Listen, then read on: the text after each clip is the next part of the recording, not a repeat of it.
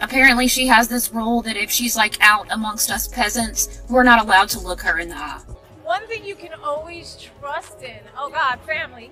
We do our best. We do try our best. You don't need to worry about Ben. Let me just tell you. Get a moniker of being like a diva, which I never felt I deserved, which I don't deserve. The A-list everything in her mind celebrity was shopping in NYC and told a salesperson to stop looking at her and to turn the other way. Following months of rumors surrounding the split pair, Jennifer Lopez, 55, filed for divorce from Ben Affleck, 52, on August 20, 2024, the anniversary of their traditional wedding ceremony.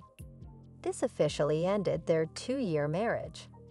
The couple first got married in a small Las Vegas ceremony on July 16, 2022, but it was on August 20th, 2022 that Lopez filed in Los Angeles County Superior Court and listed April 26, 2024 as the official date of their separation. Remarkably, the Selena actress reportedly filed without the help of a lawyer, opting to represent herself. Tim's was the first to report the news. Celebrity couple Jennifer and Ben Franklin, who were well known in the early 2000s, rekindled their romance in 2021 after more than 17 years apart. Their initial engagement in 2002 had caught the public's attention, but they postponed their wedding in September 2003 and eventually broke up in January 2004. Despite their breakup, they remained friends, with both going on to marry other people. They celebrated their second, more formal wedding at Affleck's 87-acre estate in Georgia. Lopez to salsa singer Mark, Affleck to Jennifer Garner, and Anthony Lopez and Anthony were wed from 2004 to 2014.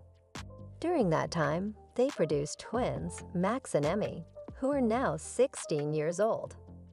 The pair first filed for divorce in 2011, after which they separated in 2011. After discussing her union with Anthony in a 2016 interview with Yahoo magazine before her marriage to Anthony Lopez, Lopez acknowledged that she had already been married twice and had been divorced twice before. Her first marriage to Ojani Noah in 1997 lasted only 11 months after their breakup. She also famously dated hip-hop mogul Sha Diddy Combs for 2 years before they broke up in 2001. In that same year, Lopez married Chris Judd, a dancer she met on the set of her Love Don't Cost a Thing music video. But their marriage was short-lived, ending in June 2002, with a divorce finalized in 2003. Her and Affleck's reunion after her breakup with Anthony, Lopez was involved in a number of high-profile relationships. She went on to date backup dancer Casper Smart for a year, but that relationship ended permanently in 2016. In February 2017, Lopez moved on and started dating Alex Rodriguez, a former baseball player for the New York Yankees. The couple got engaged after 2 years of dating, but their wedding was repeatedly postponed because of the COVID-19 pandemic, and they eventually called off their engagement in 2021. Lopez and Affleck reunited in May 2021, making headlines with their rekindled romance as they went on trips to Montana and Miami. By April 2022, they had announced their engagement, and July of that year, they were married.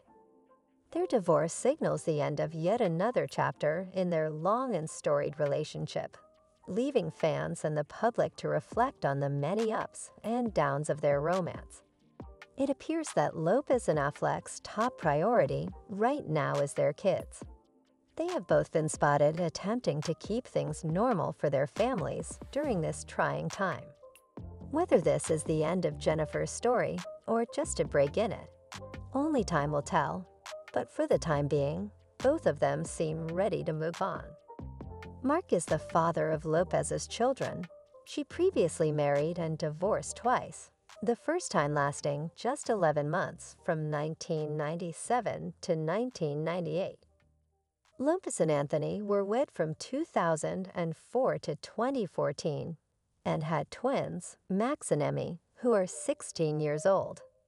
They first announced their split in 2011 and finalized their divorce 3 years later. Looking back on her marriage to Anthony, Lopez acknowledged in a 2016 interview that she knew early on that the relationship wasn't right for her. She added that although it wasn't the dream she had hoped for, she had to work hard to make things right. The two met on the shooting of a 1999 music video and went on to date for 2 years until splitting up in 2001. In that same year, Lopez married dancer Chris Judd, who she had met while filming her popular movie, Homs. Love Don't Cost a Thing music video, but their marriage ended in 2002 and was finally finalized in 2003.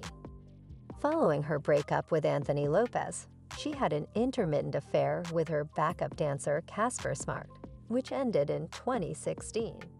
She then dated Drake for a short while before moving on to former baseball player Alex Rodriguez. The couple became engaged after 2 years of dating, but they repeatedly postponed their wedding due to the COVID-19 pandemic, finally calling it quits in 2010. Notwithstanding the public's enthusiasm for Jennifer 2.0, the couple's marriage finally collapsed under the strains and difficulties, resulting in their recent divorce. From 1999 to 2001, Jennifer Lopez and Sean Diddy Combs enjoyed a high-profile relationship filled with spotlights and celebrity power. However, Lopez later revealed that she went through a very difficult time during their time together, describing it as throwing her life into a tailspin of emotional distress. She also hinted at Diddy's possible infidelity, saying that although she never caught him eating, she often suspected it when he would disappear for hours, supposedly going to clubs, and not returning until the following day. Their relationship ended in 2001 after a string of public incidents, including the infamous nightclub shooting in New York City, which resulted in both of their arrests, although Lopez was found not guilty. Diddy has discussed Lopez in interviews years later, insisting that he still has respect for her. But despite the turmoil surrounding their relationship, neither of them is interested in talking about their past or her present connections. Since their breakup, they have both gone on to other important relationships. This background gives Lopez's past relationships more meaning, especially in light of how her time with Diddy influenced some of her later choices in life and love. Jennifer Lopez's romantic history is characterized by a string of high-profile partnerships, all of which had a profound effect on her life. Her relationship with Sean Diddy Combs in the late 1990s was emotionally taxing, and Lopez later opened up about the difficulties she encountered. This relationship, which ended in the midst of public scandals, greatly influenced the way she approached other relationships. Despite their past, 54-year-old Sean Diddy Combs and Jennifer Lopez had a short but well-publicized romance from 1999 to 2001. According to sources, Jennifer has refrained from commenting on the recent scandals involving Diddy. It is evident that she disapproves of his purported actions and is instead preoccupied with her marriage to Ben Affleck. Recently, Jennifer even rebuffed a reporter's attempt to inquire about rumors pertaining to their relationship, highlighting her resolve to keep her personal life out of the public eye. Following the CNN publication of a horrific video depicting Diddy abusing his Diddy, is currently embroiled in 4 more lawsuits accusing him of serious crimes, including drugging and assault, but no formal charges have been filed against him as of yet. The situation has only gotten more complicated. Reports indicate that the case is being reinvestigated, with federal authorities allegedly closing in on more details. Cassie, Diddy's girlfriend, was photographed in a hotel back in 2016. Cassie has since spoken out, thanking supporters and making it clear she's standing strong. Natalia Rubin, who was characterized as a mentor and heavily engaged throughout that turbulent period, is a pivotal element in this story. The connection between Natalia and those involved terminated abruptly, adding even more complexity to the unfolding story. A mentor to me at the time, and we had this wild, turbulent relationship that ended abruptly. Let's imagine that to heighten the tension, there are reports that Ben Affleck is set to divulge information regarding J-Lo's former relationship with Diddy, perhaps linking her to some of Diddy's acts against Cassie. These rumors have only been stoked by the reopening of the 1999 club shooting case, which featured Diddy and Jennifer. Sources close to the couple have shared that the tension surrounding Diddy's legal troubles has added significant strain to their already fragile relationship, even though Jennifer is reportedly trying to patch things up with Ben.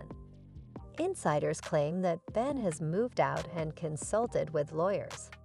Reports suggest that investigators are uncovering more information about Jennifer's involvement with Diddy during their time together. This turmoil seems to be taking a toll on Jennifer and Ben's marriage. There are rumors that Ben would inform the authorities of what he knows about Jennifer's previous relationship with Diddy if their divorce is finalized. It doesn't get much uglier in the entertainment industry than now, with so many bombshell admissions and unresolved legal disputes. It's an environment that will undoubtedly everyone on the edge of their seats. In a 2003 interview with Vibe magazine, Jennifer Lopez discussed how devastating it was when Diddy cheated on her, describing it as the first time she had experienced infidelity. However, some people believe that Jennifer Lopez may have actually assisted Diddy in committing and covering up some of his crimes. One such instance is the 1999 New York City shooting, which is being reopened by the federal authorities due to new evidence that suggests J-Lo may have assisted in smuggling the weapon used during the incident. In fact, J-Lo was brought up in a lawsuit filed by Lil Rod against Diddy, where Lil Rod claimed that Diddy admitted to being responsible for the nightclub shooting in NYC alongside rapper Shine. Litigation for perspective, this event happened on December 28, 1999, at a club in Times Square, Manhattan, New York. Jennifer Lopez, Diddy's ex-girlfriend, reportedly brought the firearm into the club and gave it to Diddy after an argument broke out.